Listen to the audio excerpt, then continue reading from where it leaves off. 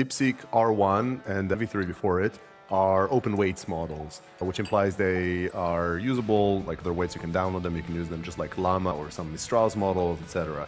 How open is an open weights model? I think of it a lot more like freeware. It is free to download, you can further tune it post, you can self-host it, but is it open? Not so much. What is open is the weight, the sort of the output of the training data, and so that we can use that, we can continue from it.